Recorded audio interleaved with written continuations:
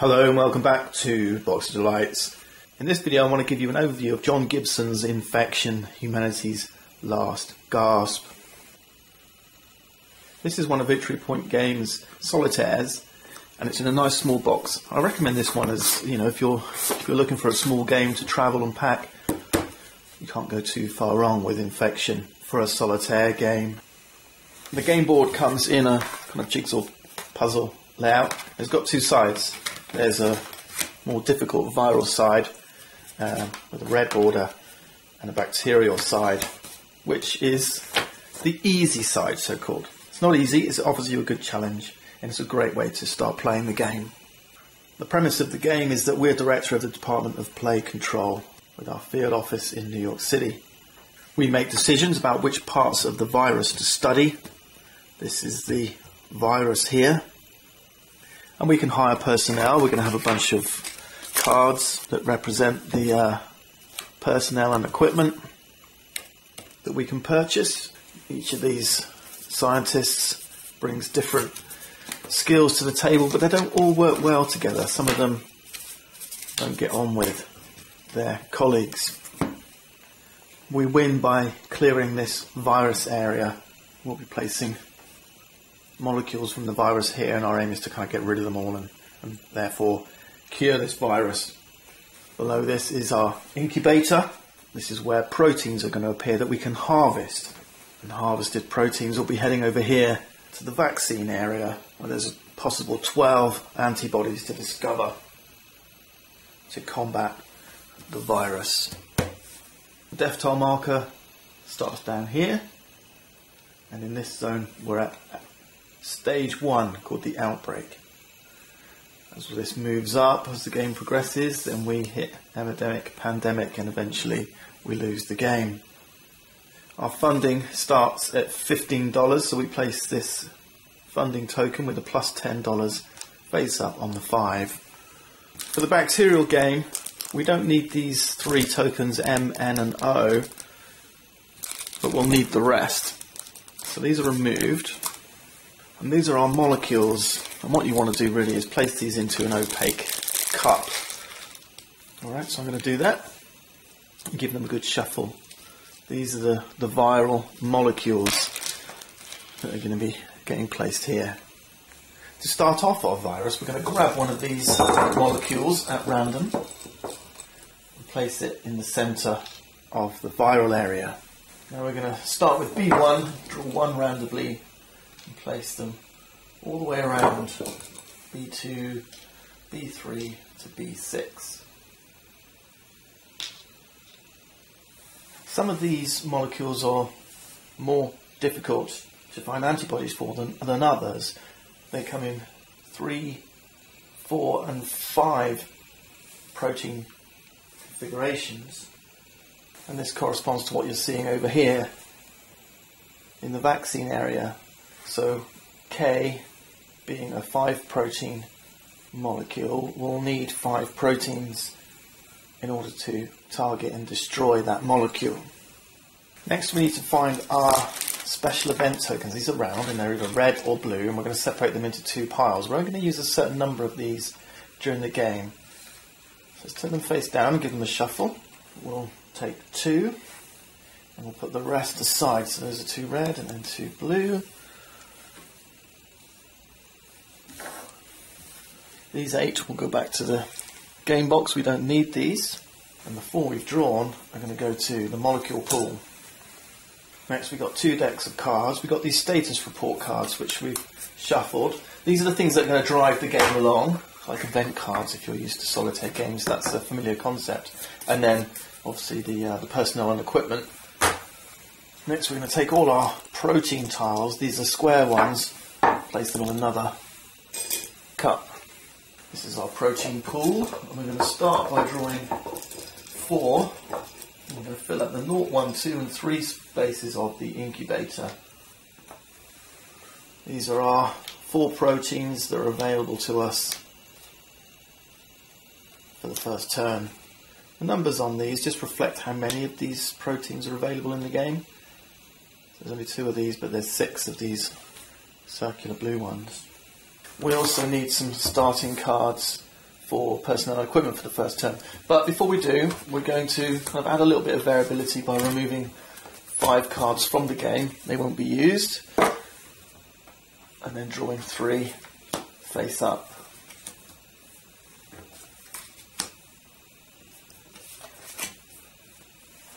A set of other tokens that may be used throughout the course of the game. We're going to place those to one side. But I'll put them in this cup for now. And now we can begin the game. I'll run you through a turn or two. So first thing we do is we grab a status report card, and this is going to dictate the course of the turn. This status report says, I can't share my recipe, but the key ingredient is beer. Sounds like the kind of recipe I'd enjoy. Okay, there's 3 sections on here. Start with mutation. It says draw 2 molecules from the molecule pool and place them, and it gives me specific hexes. Sometimes it asks to place them on vacant hexes, on an existing molecule, or even specifies hexes. So it says C2 and C6. Let's draw them in order. So I draw a molecule at random. Let's give these a bit of a shuffle because we mixed in those special events. Okay, C2. Okay, here's an E molecule, and there's C2 and C6, which is here as an A molecule. If one of these hexes was already occupied, then you would discard the existing one face down and replace it with the new one drawn. If we'd drawn a special event, then we would resolve that special event and then can continue drawing until we've resolved the requirements of the status report card. Next we go down to the lab section, and these are kind of lab-wide effects. They may be in effect for the whole turn. They may be optional, like this one. Eugene is trying out new growth cultures and is getting amazing results. You may harvest your 2 proteins for free this round. So that's a nice little benefit that we're going to get. Finally, we have the deaths section here. It says no more reported deaths in the Congo. The virus has burned itself out. No change to your role on the containment check this round. So one of the phases is called a containment check, and this will modify that containment check, but there's no modification from this status card. Now we move into the player actions phase, and I'll run you through some of the actions you can take on your turn. The first one's called harvesting proteins. These are these things here, and these things are going to cost you funding.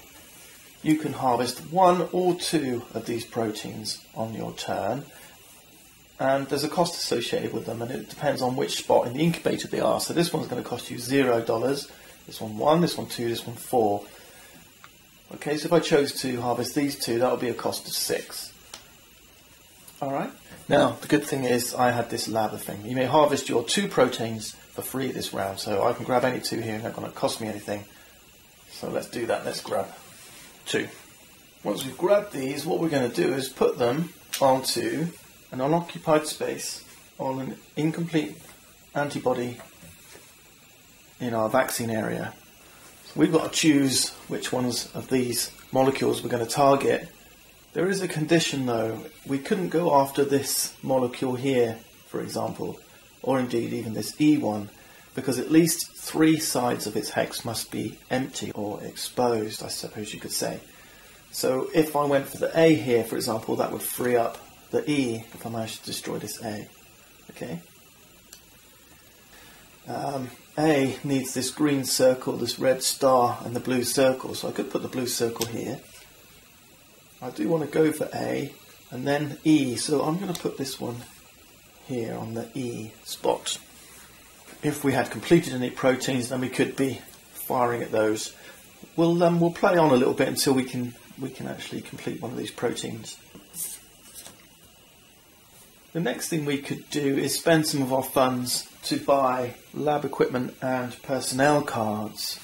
In fact, with that in mind, I'm going to move that protein down to the E, because at least then I'm 2/3 of the way rather than 1/3 of the way on 2. And what I'd like to grab is the absorption SPN Mark III. Each of these pieces of equipment have 2 costs. It says first unit $4, second unit $8. So what that means is that the second time you buy, it upgrades your existing one, and it costs a little bit more. So for example, the first one this will only work when you roll a die and you get a 4, 5 or a 6. If you upgrade it and buy it at the second card that comes out, then it'll be an automatic success if you want to use it. So let's buy this. It's going to cost me $4. So we'll reduce our money down to 11. And there we go, we've completed our action. So that's what you can do, okay? Harvest proteins, place them over here. If you've completed any proteins, then you can destroy molecules. You can purchase personnel and lab equipment, and then you can finally use any purchased lab equipment. This one says all other conditions still apply. So although it says destroy a molecule with 1 or 2 visible sides, we still need to get the antibody. Now we head into the containment phase. In this phase we roll a 6-sided die. We rolled a 5. We check our death toll. It says a success is any value from 3 to 6. And this is going to get tougher as this goes up. Alright, so at this point we've got a success. The other thing to take account of is the death section. And remember, ours said no change to your roll on the containment check round. So we just take the dice as it's rolled.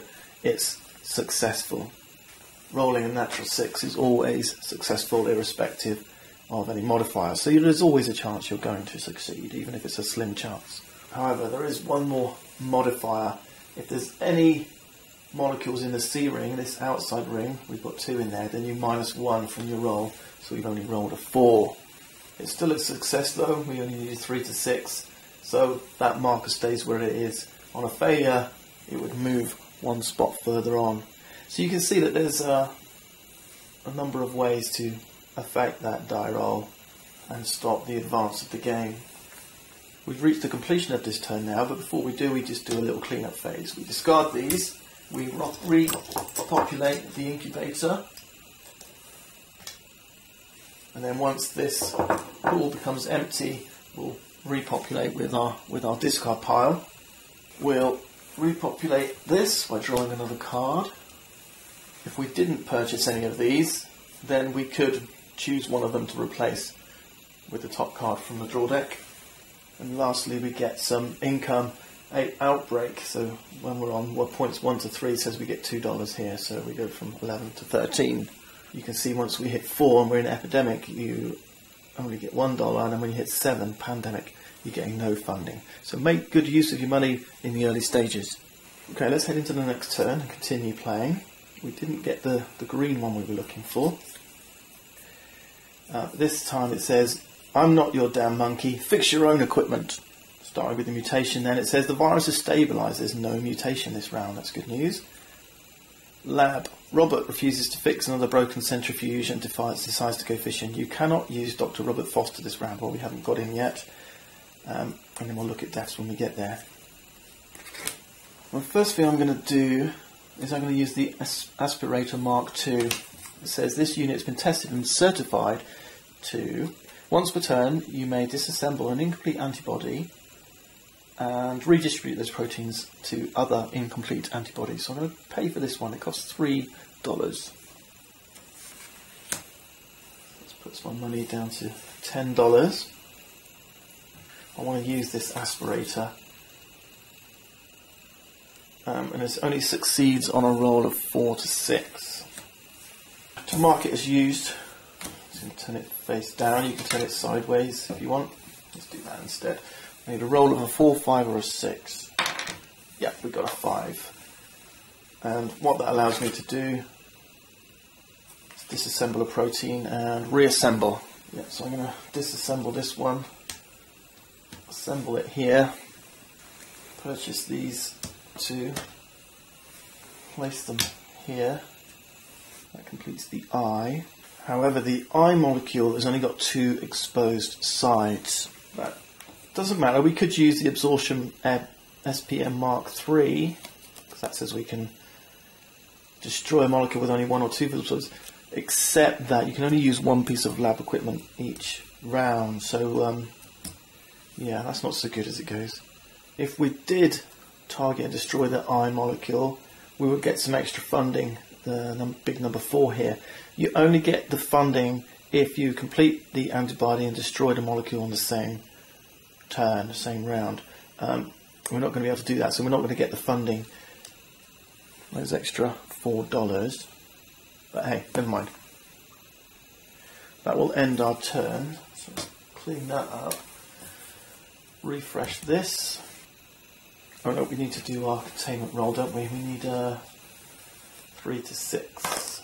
Oh, it's a 2. Okay, that's a fail, so that's going to go up. It was always looking bad anyway, because in the death section it says, there's been no contact with New Zealand for days. Subtract 2 from your roll on the containment checklist round, so that takes that roll down to 0. It was always going to be tough. Let's refill.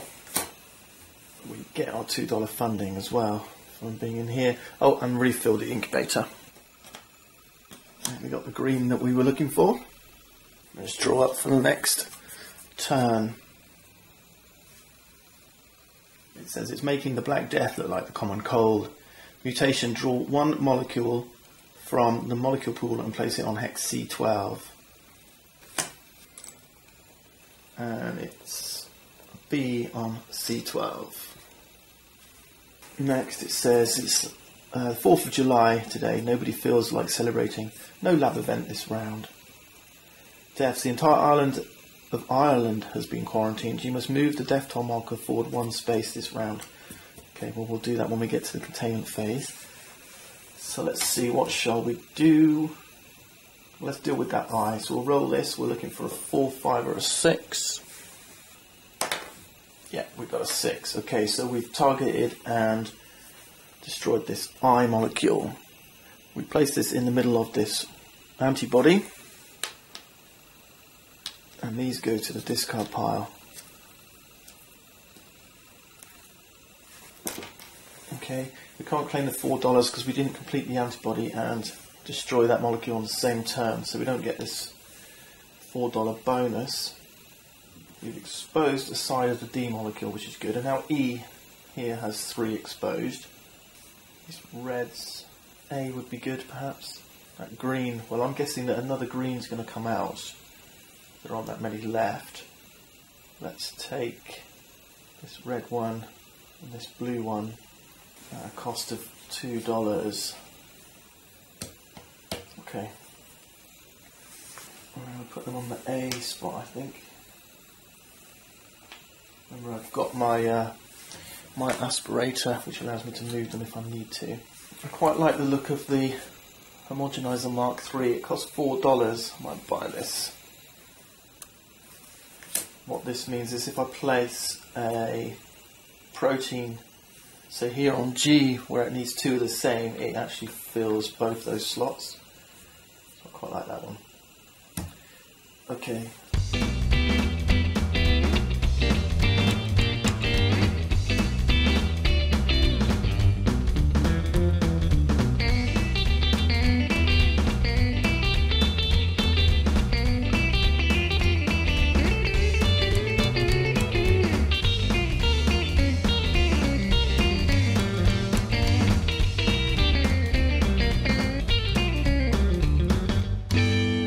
Melinda has never ridden a horse before, but she won't let that stop her from getting to Phoenix tonight. No lab event this round. Strange. Okay, so let's have a crack at 2. We can buy 2 proteins, can't we? Well, I think C is a good bet. I'm going to grab these 2. I think the 2 green ones. It's going to cost me $3. We're down to $6. I'll place 1 here, and I'm hoping to place 1 here and cover 2 with it. Let's see if we can use that piece of equipment. It was the homogenizer. If you're placing a protein on antibody that requires 2, it can count for both.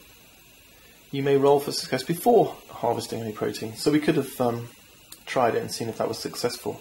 Okay, well let's just roll. I need a 4, 5 or a 6. Okay, it's a 6, that's good. So we'll place this one kind of covering both, like so. And we've completed the A antibody. So let's target and destroy an A. There's actually a couple here. Let's grab this one, take the $4 reward. So that moves us from 6 back up to 10. We'll complete this antibody. There you go, to the discard pile. Now there's another A here on the 2 ring, so we can target that one as well. You can target any number of molecules you wish. So we'll grab this A, and we don't get the reward this time. It only happens the first time you discover the antibody and target and destroy a molecule. So there's no reward. That's why we want to go for the 4 rather than the 2. So that one goes, and we'll just stack it with this A here. Do we want to buy anything else? Actually, I might buy Robert Foster. He's a good lab technician. He costs $6. And what Dr. Robert Foster says is he gets these 3 tokens. Place the 3 additional lab equipment use tokens on this card. You may discard a token to use a second set of lab equipment cards this turn. So he's a useful guy to have around. So we'll grab these 3 tokens because this shows you that it's a 3-use ability. Of course that cost me $6 to get him, so we're down to 4. But what that means is now I could use one of these tokens and use one of these other pieces of lab equipment. It's normally only limited to 1 per turn, right? I could use 2 now. That'll do it. Let's do our containment roll. It's a 3, that's a fail. So this goes up 1 more. And then reset stuff. So you can see things can clock along quite quickly. This is empty now, so everything goes back in. And I'll draw 4 more. We're going to finish up the episode here. Hopefully this gives you a good idea of how this game plays. It plays quite quickly. It's a nice small compact game. I'm going away for a couple of nights up in London this week, so this is definitely coming with me because it'll slip in my bag and just pull it out. Have a nice little way to unwind at the end of the day on a solitaire game. The game's set up nicely. I'm going to carry on playing here. I think I've got this protein here. It's going to finish up my C. I'll get rid of these 2. So it's looking good. And we're halfway through. So maybe that's moved up a little bit quicker than I hoped. My containment rolls weren't that good. But I noticed Dr. Melinda Yee, a lead scientist, just came out and she says, place a 3 + 2 containment check roll tokens on this card. You may discard 1 token before rolling your containment check to add 2 to the die roll. So you can mitigate those rolls with some specialists. That's Infection, Humanity's Last Gasp. Great little solitaire from Victory Point Games. And a wonderful design from John Gibson. See you next time.